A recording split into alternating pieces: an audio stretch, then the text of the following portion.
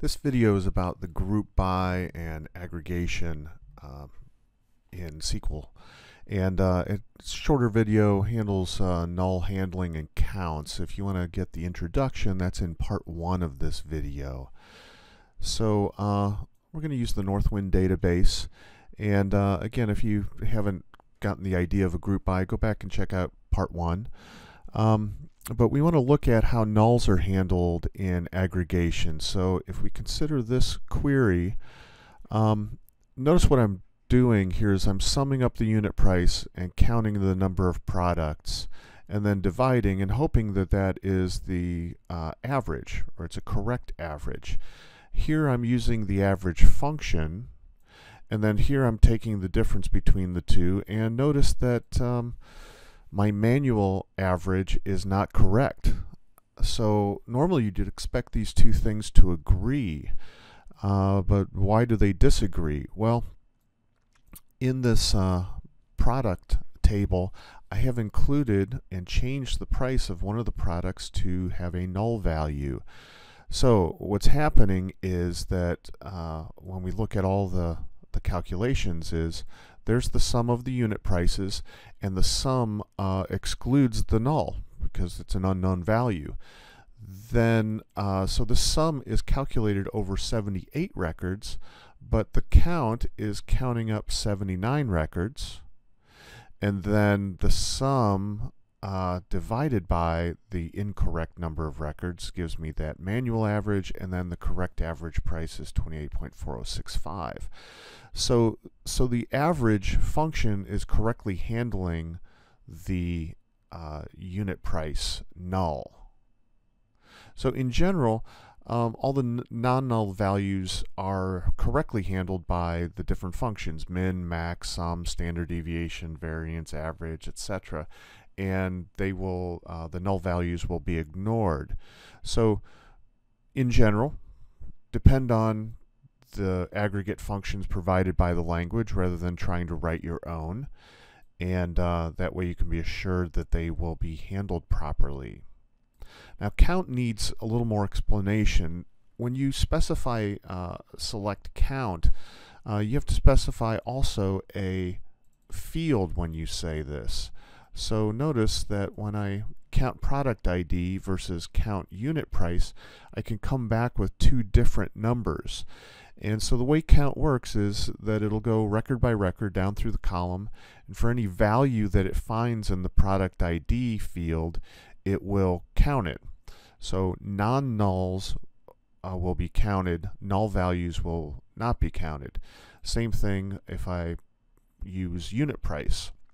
So here you see the difference between counting the primary key, which is always non-null, versus counting some other field which may have nulls in it. Now, of course, sometimes you want to know how many non-null unit prices there are, so that's in the language. But in general, what you'd like to do is count something that, if you're trying to count records or entity instances, you'd like to count something that is non-null. So, well, what about this? So you see the syntax using a count asterisk. Very commonly, it's a nice shorthand, and if you looked at my select clause video, you'll know that the asterisk is a shorthand. It's kind of a wild card. It means all fields or all columns. So the way to interpret this is when count looks at the fields, it looks at all fields for non-null values. So if it comes upon a record and there's anything across the whole record that's non-null, then that record will be counted. So this is kind of the trivial count. It's count anything that has anything in it, any record that has any value in the whole record. So this works, and of course if you have a record or a table that has a primary key in it, then obviously the primary key will be non-null and it'll be counted. So I find this a little confusing when you write larger queries. So I think that the asterisk is a little unclear. So as an example, I'm selecting from products and categories, I'm joining the two tables together, and I'm using a count star. So I run that, and it's a little unclear to me what is being counted. Am I counting products? Am I counting categories? So in order to state my intention more clearly to another programmer or to myself in a month, I like to count the primary key of the entity that I'm trying to count. So here my intention is to count products. So I'm going to say count the primary key of the products table. And this more clearly states my intention. But you might say, well, why do we only have 77 records? Well, just to demonstrate, only 77 of the products satisfy the join, and there I have 2 of the products have a null category ID.